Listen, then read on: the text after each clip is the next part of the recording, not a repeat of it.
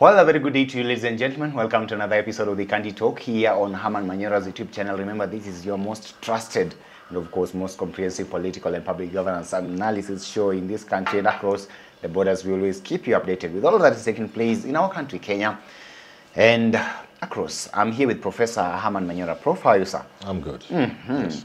The word on the street is that your good friend, Dr. Fred Matiang'I'S, has decided to lay down very serious grounds in his bid to make sure that he kicks out the current president, William Ruto, out of office come the year 2027. It seems like this 2027 general elections is a big deal for Kenyans. Let's begin from there. Why do you think it's attracting a lot of attention and all this manner of stuff at this particular moment? Well, the people feel there is a vacancy. Anytime we have either the incumbent is not seeking office again as it was in 2022, the competition is furious. Yes.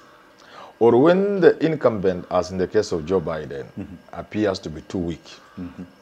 And I think people think Ruto is a man under siege. And therefore, people who not maybe have wanted to run can see there's a big chance. And that's how the interest, and generally in the country there are those in big numbers who believe Ruto should leave. And so, that explains the interest. So are you seeing that big chance being created here? It depends on how they play politics.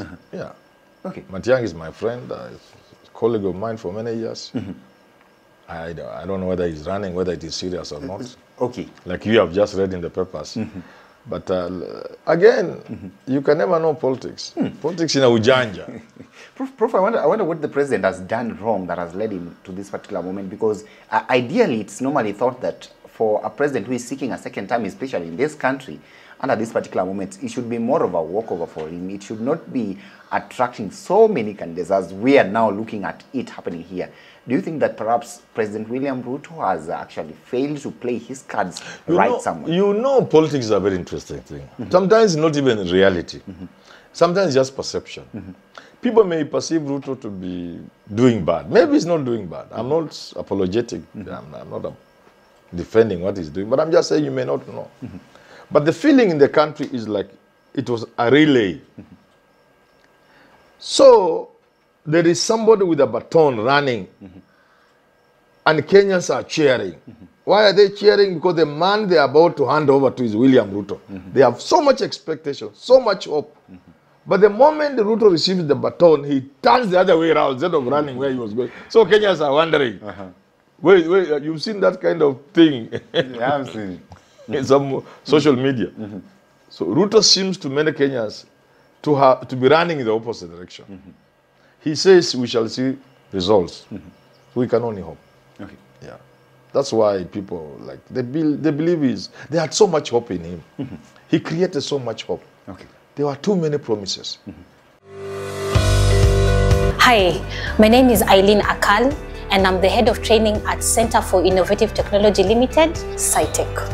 If you finish your Form 4 and you would like to enter into an engineering field, architectural field, or any related field, please come to SciTech. We will train you how to be industry ready. We will also train you how to make engineering drawings. We will train you how to draw using the software. I did my degree in China for 4 years. After I finish my degree, I come back to my country, Kenya. But the knowledge I find in SciTech, it's much, much better than the 4 years I spent in China. We can empower a lot of young people in Kenya to gain gainful employment. And I want to speak to parents out there. If you have a child who's just done 4th form, between the time they do their exams and the time they enter tertiary education, there are so many months there they waste. Bring them here. In those short months, they will gain skills that they can use to advance their careers, to start their own even private companies. They can find work online, and when they go to university, they'll be so way ahead of their peers. Welcome to SciTech.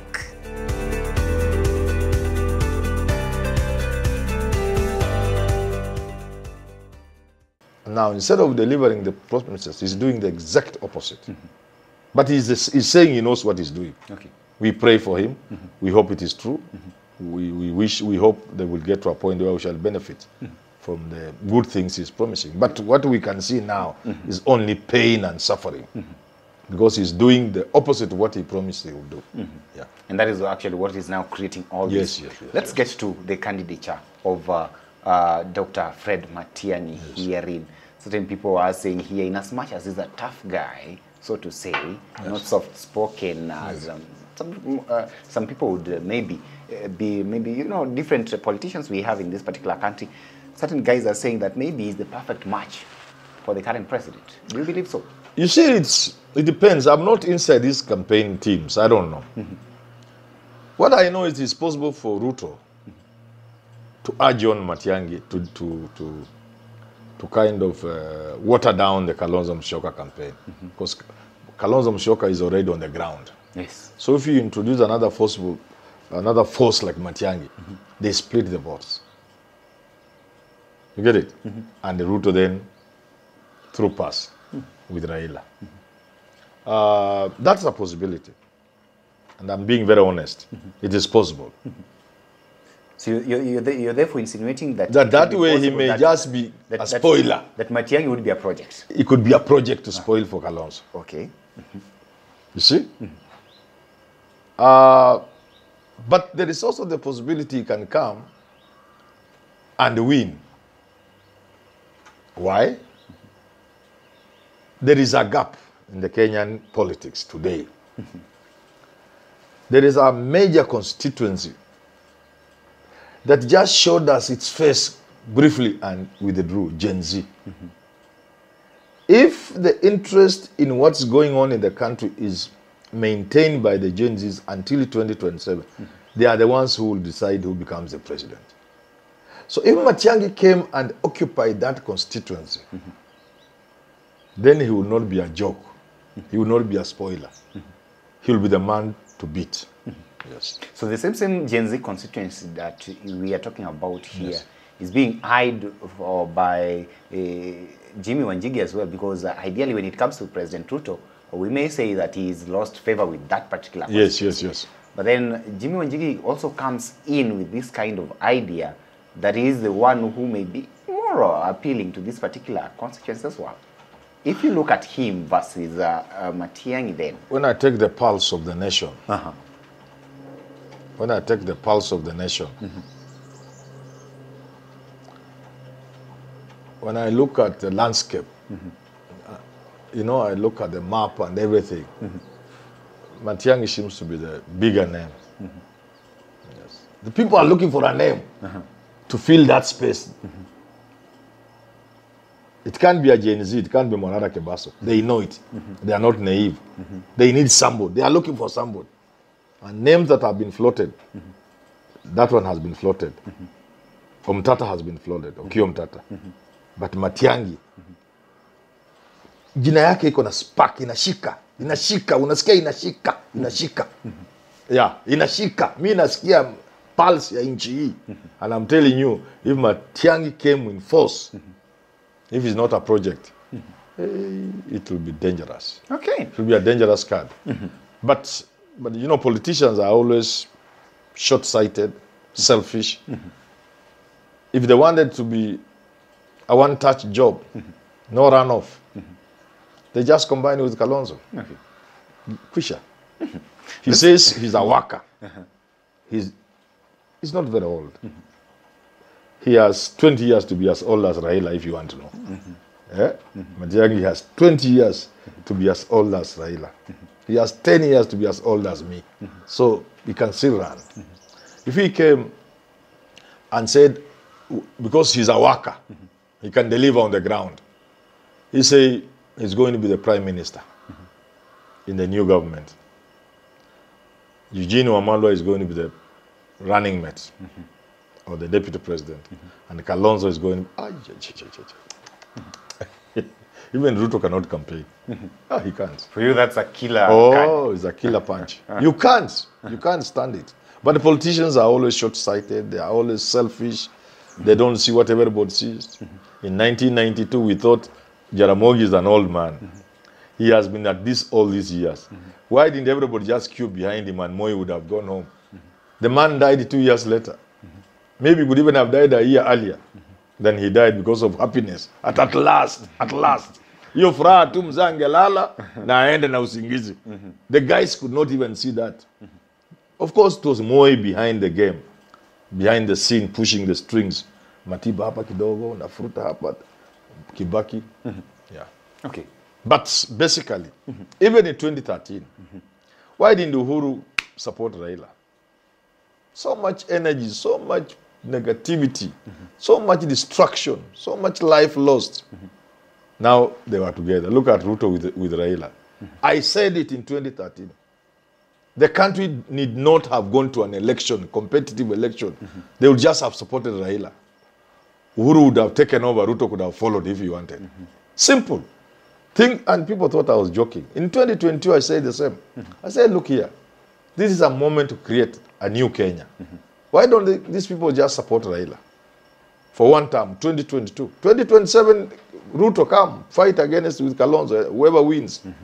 But the country will have moved together with a lot of negativity not being around and a lot of focus on creating a new Kenya.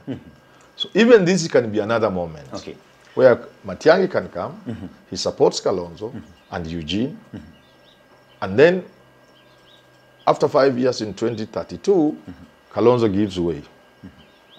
Eugene could take over, and now at that time, Gachagua can come on board with Matiang'i.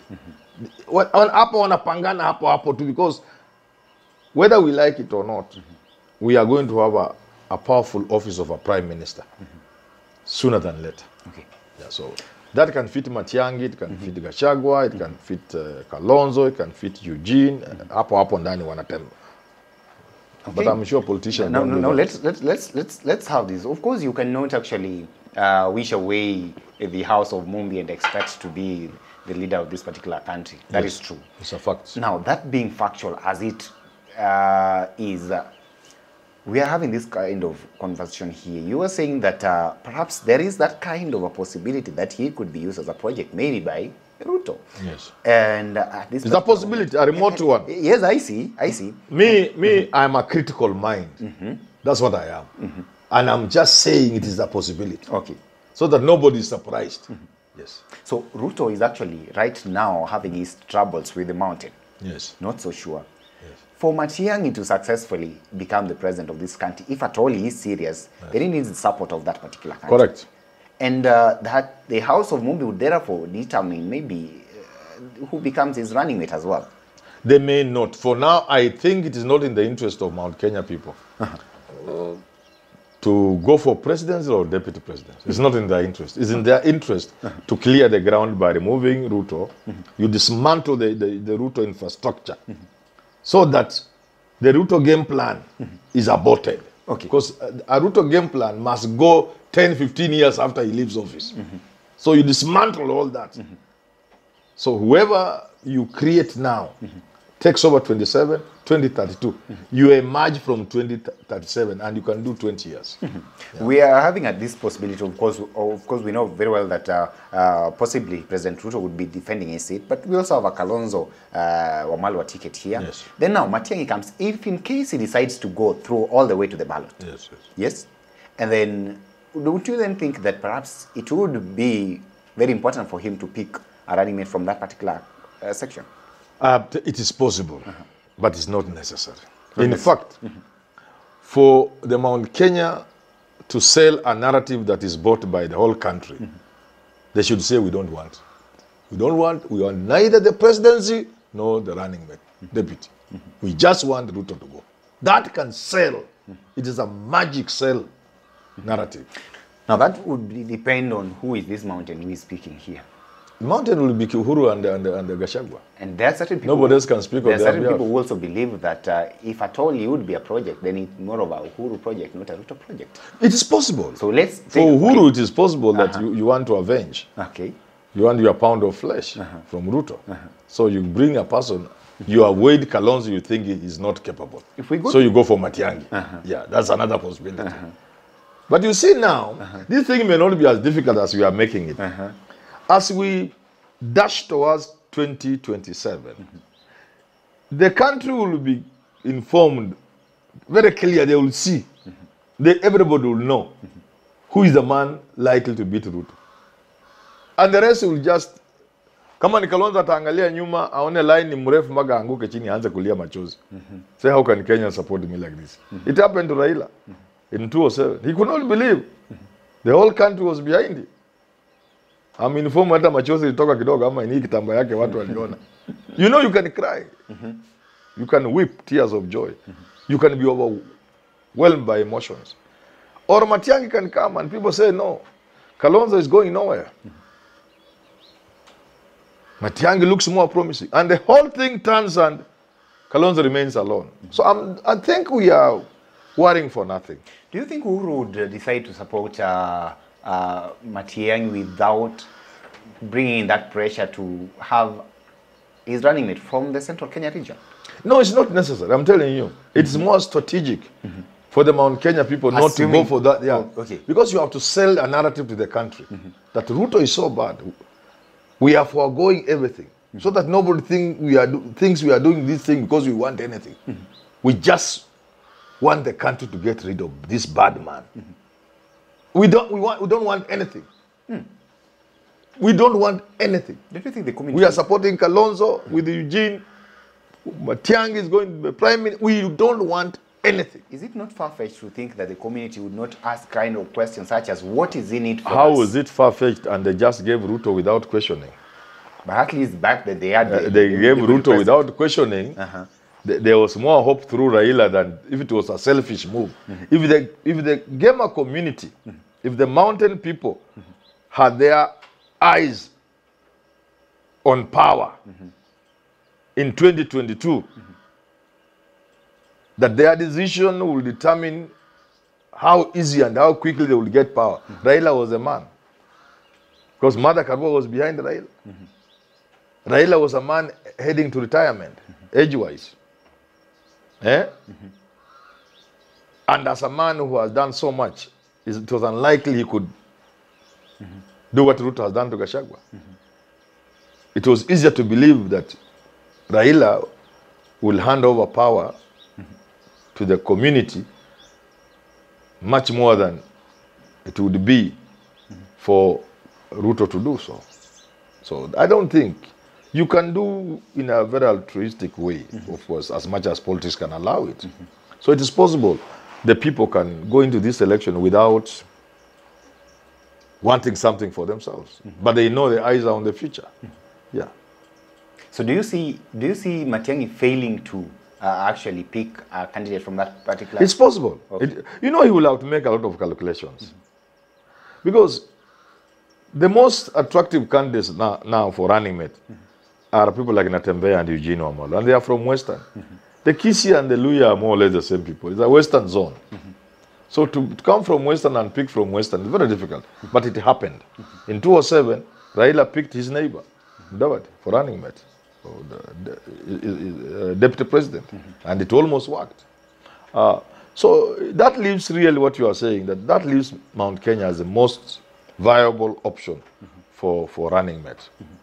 And he can work with anybody from the mountain. Okay. He can work with Uhuru Kenyatta. You know, Uhuru Kenyatta is a very viable card. Okay. Very viable. And he can subjugate himself for now. So Uhuru Kenyatta brings in the Kenyatta family factor in here. And now, because he's not a politician, the 5 or so years or 10 Matiang'i will be in power will be enough for Uhuru Kenyatta to become a politician. Okay. Although even if he stood now, he stands a very good chance. And if he picks Uhuru Kenyatta, definitely would assume that he would have the support of the former president, Uhuru Kenyatta. Of course. And there's no way, please. The presidency is not a joke.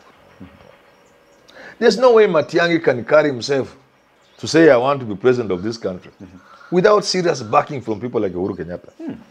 He can't come. How different is our situation if we compare it maybe to a developed world? Let's talk of course, the most recent elections were for the US.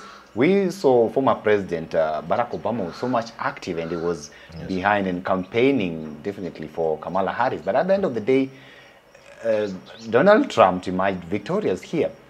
that curse of a former president coming in and campaigning for a particular leader in this particular point in time, do you think that perhaps it may actually work against Matiang'i in this point in time? Sometimes incumbency, sometimes the feeling of a project is always lingering. When you get the support of a former president or something like that, you appear to be the pimp factor comes in. You appear to be a project of sort. You are not your own man. So it's like, even Biden almost lost in 2020. Why? He was clearly a project of the democratic machinery. And you know, I think Bernie Sanders looked like he was standing a very high chance, and there was another guy. So this was a systems candidate. So sometimes when you are a systems candidate, you get into trouble, especially if you are being backed by a president. Okay. You saw Uhuru Kenyatta backing Raila. You saw how it cost Raila. The baggage that the incumbent has falls on your shoulders to carry, and it can cost you an election. So Matiang'i, if he is supported by Uhuru, it has to be done very well. But you see, for Uhuru now it's easy. The mountain is angry. They are just waiting for direction. Okay. From Uhuru, from Gachagua, kwisha there. You don't need to bother. Hata hakuna style. Wakikuyu wanasema kiududo. Kienyeji tu unaangusha pup. Sema tunaenda kwa Kalonzo. Okay. Is that easy for them? For Matiang'i, if he's serious and he starts campaigning, in as much as right now he's not already on the ground, do you think that perhaps now that traditionally the Kisii community, the Gusii community have voted more or less in the same basket with their low brothers, that this would actually continue and perhaps he would inherit that particular constituency? I think Matiang'i cannot come from the ground. No. If he tried to come from the ground, why am I telling this and he has hired some foreigner? If it is true. Yes. Why has he not hired me? By the way, I can do. I saw what Cambridge Analytica did for Uhuru. I could do 10 times by using my Hillman Analytica. Yeah. But you see, he has taken money to Canada.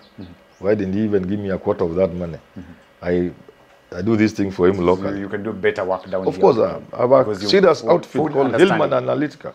Yeah. We can do it better than... A man who's been on the ground. We know this with full understanding of the political landscape. And we know the games those people play. Sometimes they're overtaken by events. The situation in Botswana is not similar to the situation here. The Botswana experience is very different. That man is delivered the presidents for that guy in Botswana against the incumbent. But the situation there is different from our situation here. Ours is quite different. You need people who understand. Okay.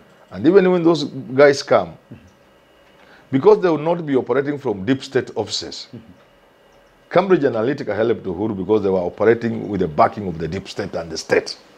So if you are bringing somebody from outside, the way he did in Botswana, the Kenyan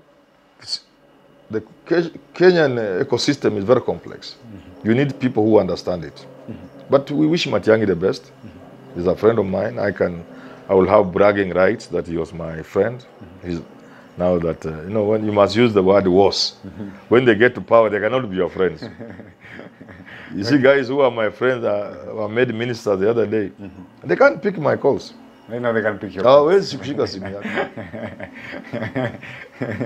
You definitely need an appointment too. So you can only say he was my friend, not he's your friend. Friendship inaisha mtu akipanda juu. Okay, let's wait and see. I wonder whether he's serious, but then time will tell. The Matiang'i name has some magic on it. And the ground is waiting for a name. And the Kalonzo is dilly-dallying. He's the man in the room. He has refused to take a seat before anybody else comes. He's still talking to people, kina Wamalu, huko nje, kina Kioni. They are still talking outside there. And the house has been arranged, the table is laid. He should sit there and occupy the space. This space is calling for somebody to occupy it. So if Kalonzo continues the way he's doing it, Matiang'i will come and occupy the space and run away with it. Paka 2027. If he's coming. I will make a point, by the way, of calling him and asking Matiang'i, is it true? How can I be hearing of things about you from the papers? So after this, I'm going to call him. Definitely call him and That seems that we can actually get to know firsthand. But also quarrel him. Tell him, how can you get a Canadian farm and I'm here? And you can do a better job. Of course. Well, let's wait and see. Prof is telling his friend, Dr. Matiang'i, that if at all he wants to become the president of this country, then the best person to seek for his services here is Prof himself. Well, let's... And I will put in, it's not just me. I will create an infrastructure, machinery of the best brains in this country to mount an election like no other. I know you are winding the show, but let me tell you, if I was in charge of Raila's campaign in 2022 or 2027, there's no amount of shenanigans, gerrymandering, no amount of rigging would have prevented Raila from being the president. He would have taken the seat. That's the sort of thing I'm talking about. We have the capacity, and there are people, and we can identify people to put up a team that can see Matiang'i become president, or Kalonzo for that matter. Reluctantly, even Ruto, we can make him remain president. If it's a job we are doing, you know, it's just a job. In as much as you're saying here that he's lost everything, you people can still be able. We can package him and he wins. And if it is a job. And make him sellable. So that we don't take foreign exchange to outside the country. Definitely. Or Tony Blair in UK, or Who in Canada, and we are here. Yeah. Well, that is it under the Hillman Analytica umbrella. Yes. Ladies and gentlemen, feel free to talk to us. You can weigh in and tell us whether you think that Dr. Fred Matiang'i can actually make a good president should he sail through. Allow me to stop this conversation at this particular moment. Till we have it again, have yourself a lovely day. Thank you for watching. My name is Evans Okinyi.